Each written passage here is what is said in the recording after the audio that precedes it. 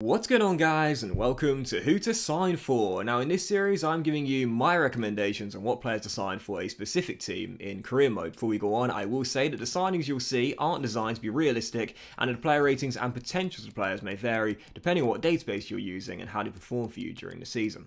Obviously, you don't have to follow all the tips. This is really just a set of guidelines to give you a hand if you're stuck for ideas and want some suggestions on what players you can sign for a certain club. This is mainly aimed at those who are out there who are new to the game, just need a little bit of advice, or for those who are out there who want a few recommendations on what players you could sign for a team that you may be using in career mode this year. And in today's episode of Who to Sign For, guys, what a fantastic team to do a career mode with. We're going to go to the north of Spain, to the Basque region for this team and take over Real Sociedad. And these guys are an amazing team for a La Liga career mode, and there are many reasons why, and let me tell you.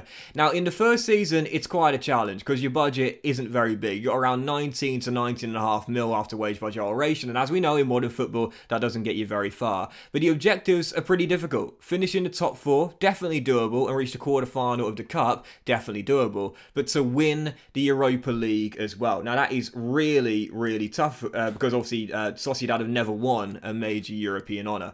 It's a 4-star team though, and what I really like about Sociedad's team is that it's got a lot of quality in it. Yeah, it is a 4.5-star team. It's not that far away from being a 5-star team, but it's got a great deal of first-team quality. And it's got some really great young players as well. You got lovely kits with the blue and white stripes. And of course, the Reale Stadium is in the game as well. Renovated at high cost a few years ago. It looks brilliant, especially from the outside as well.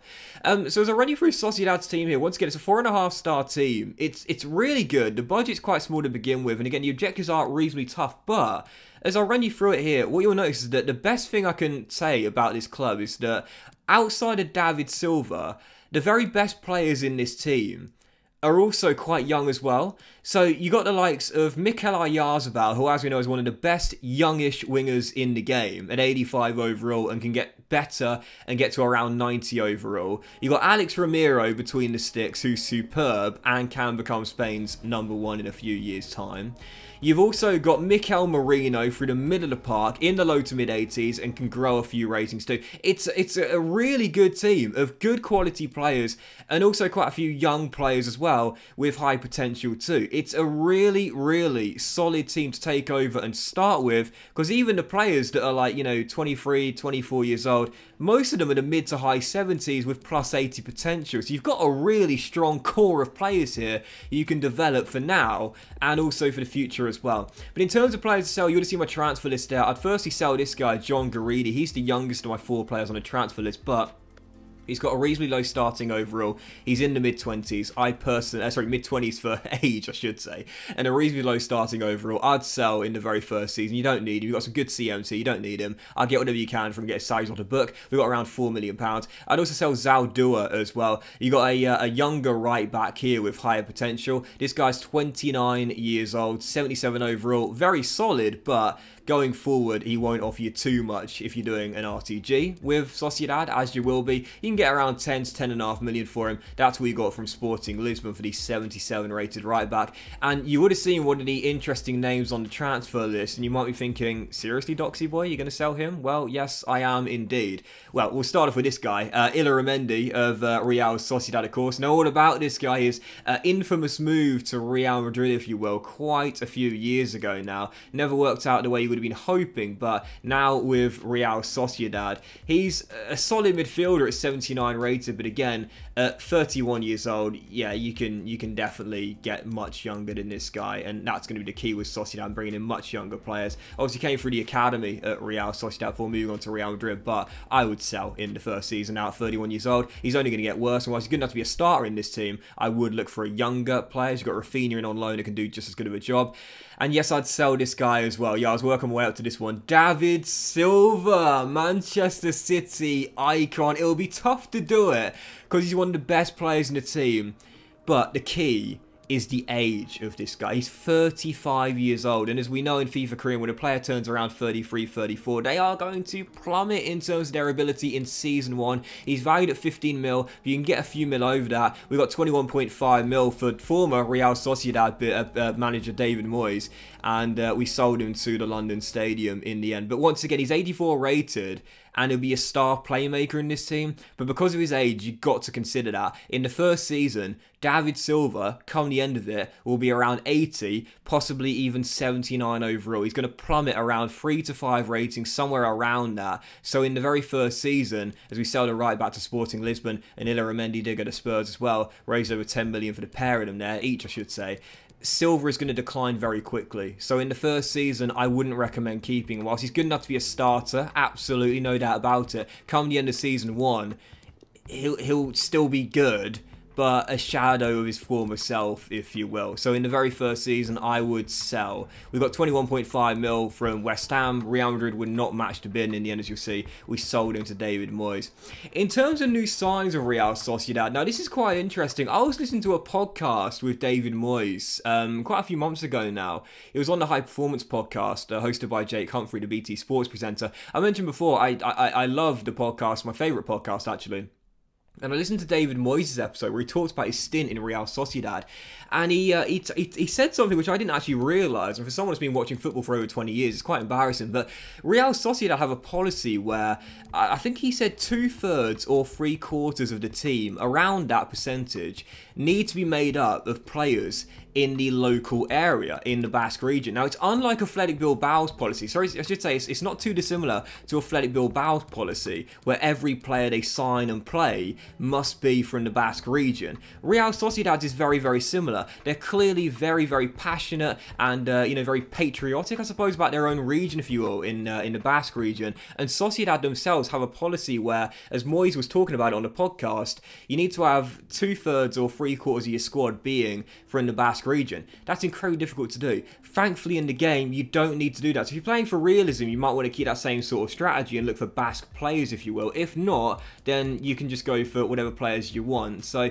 we look for Spanish players, though, in this save here. And I wanted to get this guy in to replace David Silva, and I would make him your #1 target as well. Dani Olmo of RB Leipzig, who will cost you an absolute arm and a leg.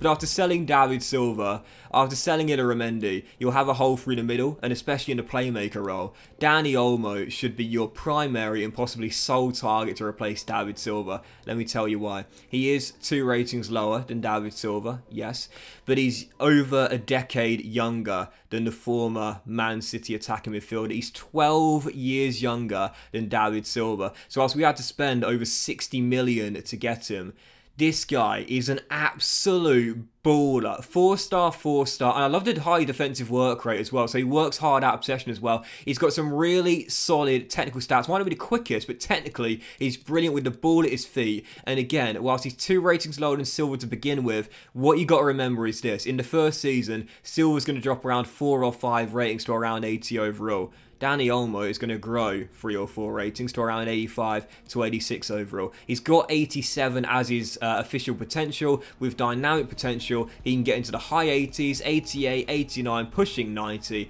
He is your successor for David Silva, and I will get the ball rolling in the very first season with Sociedad. They've got some fantastic young talent here. I would add to it. Sell those older players like Illarramendi, like David Silva, and look for those younger replacements. We did that. For Silva, we bought in Dani Olmo, and for Illarramendi, we signed Antonio Blanco, the Real Madrid midfielder you can get for under the valuation. We got him for 3.1 mil. Yes, he's 71 rated. Yes, he's 8 ratings lower than Illarramendi, but don't forget, in the very first season, Illarramendi will drop 2 or 3 ratings. Blanco's probably going to grow 2 or 3 ratings, so they'll start to meet in the middle around season 2 or halfway through season 2. So yeah, it's again a solid squad, lots of really quality players here. And if you want to compete on multiple fronts, having squad depth can of course be important, but for me with Real Sociedad, because of the good young talent they've got here already, I would continue that trend. I would sell those players that are in their 30s or approaching 30, like we do with the likes of Illarramendi and David Silva, for example, and look for those younger talents. Those younger talents might be worse than those players to begin with. You would have seen there, Blanco, 8 ratings lower than Illarramendi. But what's going to happen midway through Season 2, Season 3? It's going to be better. What's going to happen with Dani Olmo and David Silva midway through Season 1? he's going to be better than David Silva. So again, if you are doing an RTG with Sociedad, because that's what it's going to be, you're not going to win, you know, the Champions League, the League, La Liga, and the Copa del Rey in season 1. Call it a day after one season and finish there. It's going to be like a 3 to 5 season save. So you've got to replace those aging players, get as much money as you can for them right now, and build for the future. In the case of our right back, for example, Arnau Martinez, we signed from Girona. He's seven ratings lower than who we sold to Sporting Lisbon. But again, he's 9 years younger, so he's going to get much, much better in the future, and that is going to be the key with Real Sociedad. If it was a one and done type of career mode save, where you win everything in season 1 and say, yep, cool, that was fun, now let's do something different, by all means, keep your David Silvas, keep your Illaramendi's, and just try and sign one class, you know, first 11 or bench player. But because it's an RTG, you got to build for the future and think about it long term. Sociedad have never won a European honour. If you're going to do that, it's going to take you 2 or 3 years at the absolute minimum. So don't think about season 1. Think about season 2 and season 3 in particular. So yeah, we signed Blanco, we signed Arnau Martinez, we signed Perez Joan, a young goalkeeper from Mallorca as well. He'll eventually become your backup, replacing the Australian Matty Ryan. And after the season ticket money came in, we ran around £5.5 million to bring in a couple more young Spanish talents. And if we are talking about Basque talents with Real Sociedad, well, why not poach one from your Basque rivals, Athletic Bilbao? Yes, Nico Williams, one of the best young Spanish wingers in the game. Obviously, Oyarzabal is always going to be starting on the left-hand side. In the future, though, you'll want someone to replace Adnan Januzaj. In the first season, I wouldn't recommend selling the Belgian. I would give him a new contract like we did, because at 81 overall, in his mid-20s, he's still got several years to go before he starts to show signs of decline. But someone that can replace the former Manchester United winger in the future is this guy right here, Nico Williams of Marcelino's Athletic Bilbao. Starts off 71 overall. Yes, to begin with, he's probably only good enough to be on your bench at best, but he's absolutely rapid, this teenage kid, with mid-80 potential. And in the future, you can have Oyarzabal as an inside forward on the right, cutting in to shoot on the left, and Nico Williams on the left to cut in and shoot on the right. Those two will be your inside forwards in around 3 or 4 years' time. And Nico grows really quickly in FIFA career mode as well. Why is that? Very simple. Well, physically, he's absolutely rapid. His pace is almost maxed out to begin with. All you need to do is get his technicals up. His technicals aren't the best to begin with right now. Physically is where it's at with Nico Williams, but if you improve the technicals, it won't take too long. You'll see some really quick growth, and not before long. He'll either be coming off the bench regularly in this team or as a starter with Oyarzabal on the other flank. And the final signing I made was this guy right here. Now, this is quite interesting, and I want to talk about this very briefly. I do hope in future versions of FIFA that when there are B teams in the game, like they are here with Real Sociedad, you can transfer players between the teams on free transfers. You shouldn't have to pay money to buy your own player, should you? Robert Navarro plays for Real Sociedad's reserve team. In real life, if Sociedad wanted to use him in the first team, they'd just say, right, let's bring him to the senior lads, you know, and he takes a small bus journey, you know. But in the game, you got to buy your own player. It's kind of frustrating, but I would recommend him for the future and not let him go elsewhere. Robert Navarro is a 19-year-old playmaker at Real Sociedad B. You can get him for around evaluation. He's 68 overall. We literally did scrape the barrel to be able to afford this guy in the end, which we shouldn't have had to do. Again, I hope in future versions of FIFA, you can just transfer players, you know, to and from the B team for free.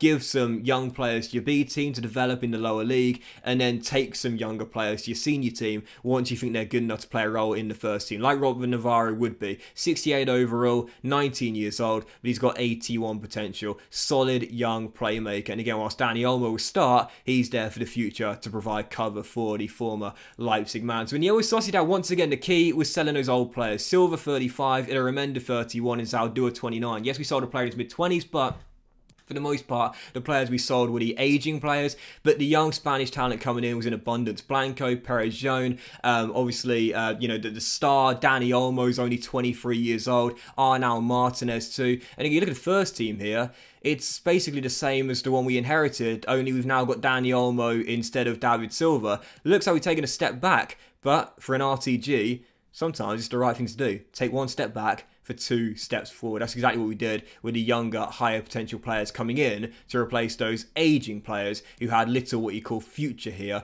with Sociedad. So as per usual, we'd simulate the end of the season, see if we did tough objectives in Season 1, and as you can see,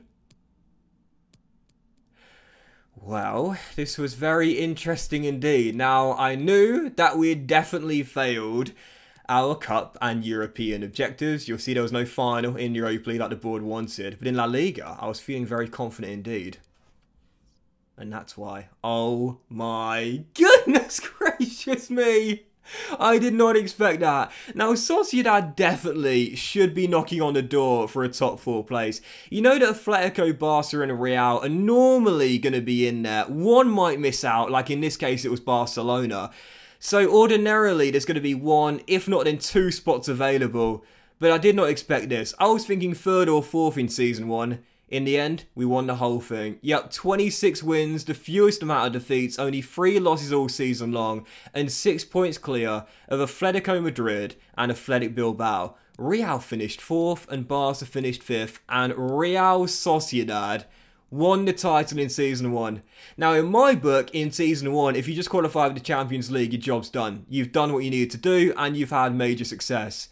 But instead, we went all the way to win the bloody thing. I could not believe that, but I was absolutely buzzing. However, as you would see here, with the Cup and also the European objectives too, we were knocked out in the last 16 by the eventual winners, Diego Simeone's Atletico Madrid. And in the Europa League, I knew we'd made it through the group. We topped it in the end, finishing in pole position, but we were knocked out by VfL Wolfsburg in the last 16. Tough European tie there against a good German side, as you'll see Benfica went all the way to win it in the end. So we did fail our Cup and European objectives, but it's not a bad trade-off, is it? Yeah, you could call it embarrassment in the Cup and embarrassment in the Europa League if you want, but the league, winning the title, absolutely amazing. And again, this Sociedad team is more than good enough to be a top 4 team. Yes, you've got Atletico, Barca and Real ordinarily taking 3, if not at least 2 of the spots there. It's very unlikely that 3 or even all 4 in all miss out. I've never seen that before, but there's always going to be 1 or 2 spots available. And Sociedad, I would say, are one of the best teams to claim that spot. Obviously, you've got Unai Emery's Villarreal, fantastic side. You saw Bilbao get into the top 4 in this save. You've got the likes of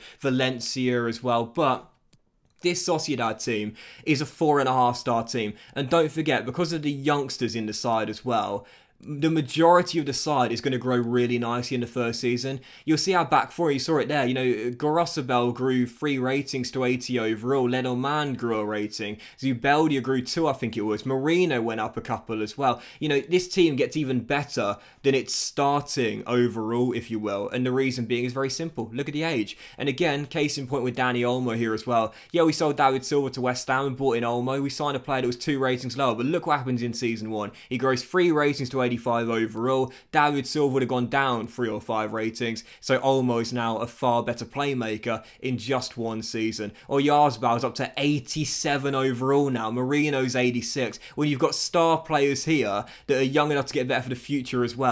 Isaac, for example, now 84 overall. Yeah, there's no reason Sociedad can't be a Champions League team. That should be your aim in Season 1. Bring Europe's big time to the Reale Arena.